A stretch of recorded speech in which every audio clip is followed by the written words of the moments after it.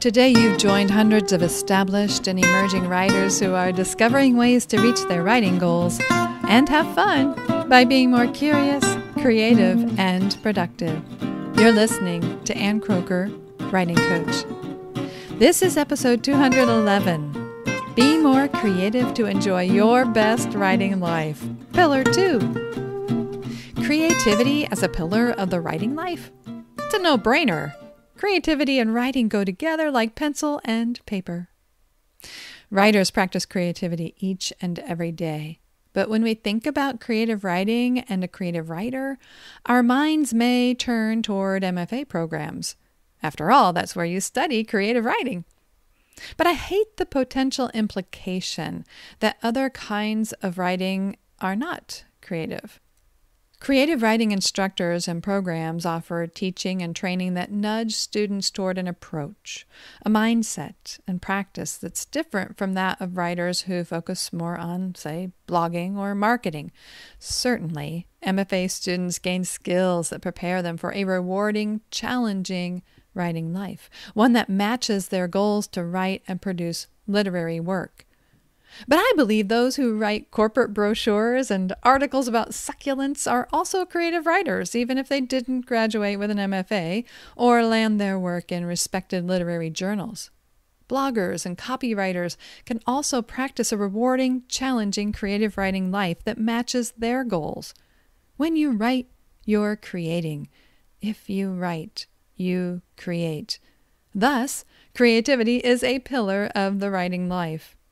Now, on the flip side, all writers, even published authors who have completed MFA programs, are capable of producing somewhat stagnant, even derivative work.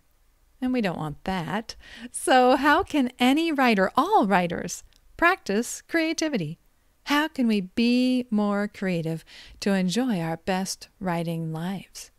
Well, entire books have been written about the topic, so I'm not going to tackle everything, but here are a few thoughts to get us started. First off, it might help to establish a definition of creativity, but that's harder than you might think. Researchers and experts and writers have been trying to pin it down, and no one seems to agree. I haven't really located one single agreed-upon definition unless we would turn to Merriam-Webster, but what I have spotted are a few words and phrases that stood out to me that we can consider, like originality, which comes up a lot, surprise, which we talked about last week with curiosity, authenticity, which I think is important for us to consider as writers, and then discovery, including making connections.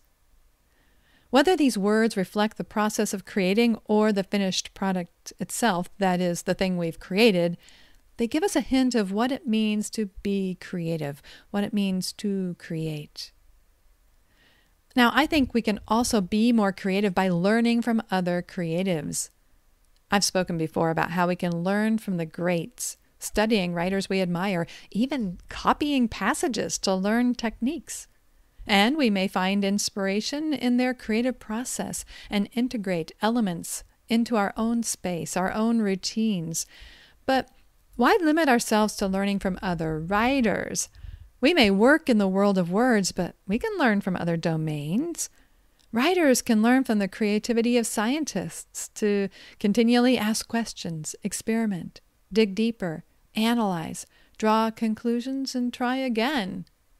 Writers can learn from visual artists how color, form, and texture engage the senses and drive decisions. Writers can learn from actors how, working within constraints of the stage and the script, we can make numerous choices that affect a performance and its effect on the audience.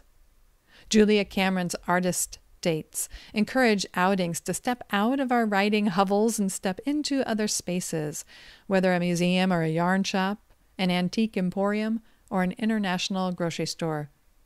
From this new set of sensations and input, we build a network of possible connections, with one idea linking to another and another to form a new novel concept that sidesteps the standard mainstream mindset to discover original thoughts all our own as we become more creative. Now, we not only learn from these other domains, we also amass new images and sensory experiences that we can drop into our projects, deepening or expanding what we might have pulled together all on our own.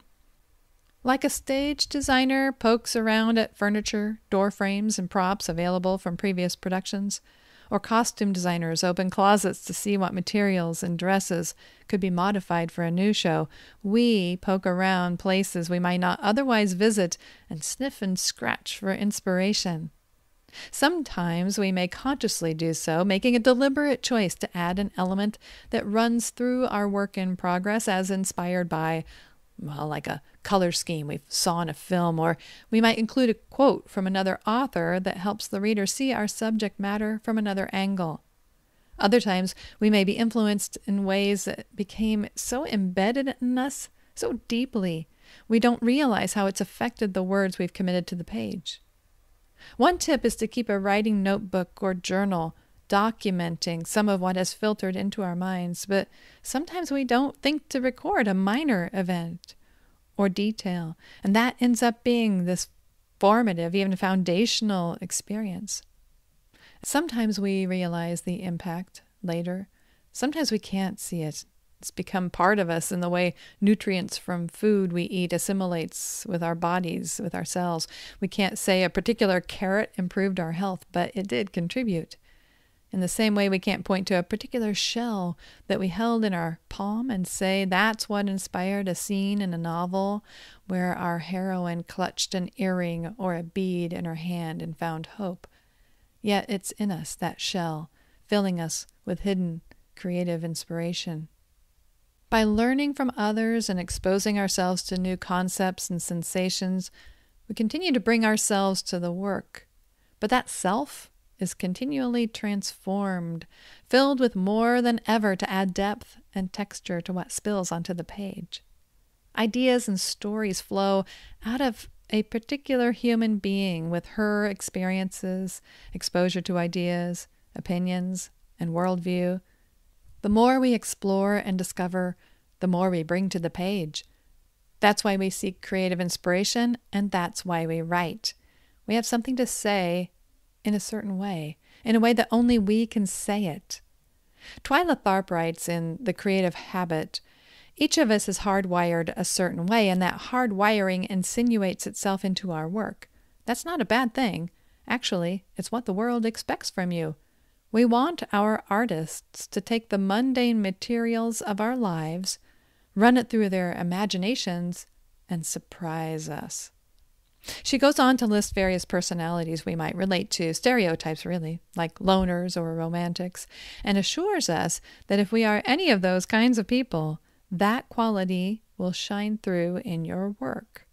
So we bring ourselves to the work and run the mundane materials of life through our own imaginations, our own very self.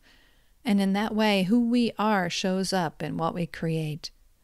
So let's fill ourselves with novel, original thoughts to create our own novel, original thoughts.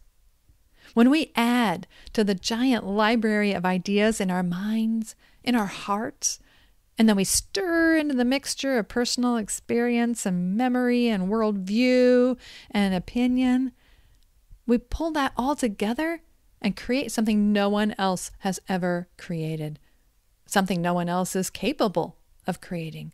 Only you, your way, with your creative self, sharing from your creative input. When we are more creative as a person and a writer, we will achieve our writing goals. And the creative process itself, even before arriving at the product, can satisfy us in the midst of creating. All of these activities are helping us be more creative so we can enjoy our best writing life. I'm Ann Croker, cheering you on as a writing coach in your ear.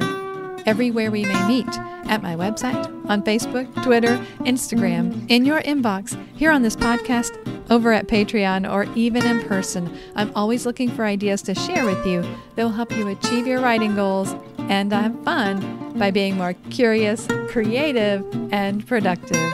Thank you for listening.